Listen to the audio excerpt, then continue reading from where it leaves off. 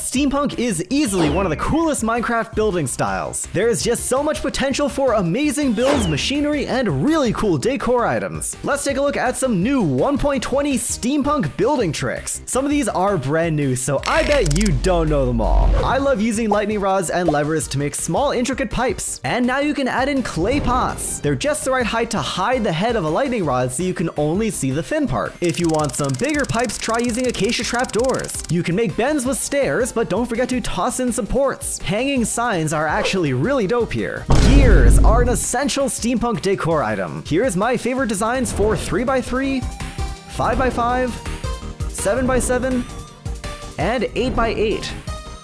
The new chiseled bookshelves look like exhaust vents for a giant underground ventilation system, or maybe on the back of an airship. If you like this video, then share it with a fellow builder. I bet they'd agree that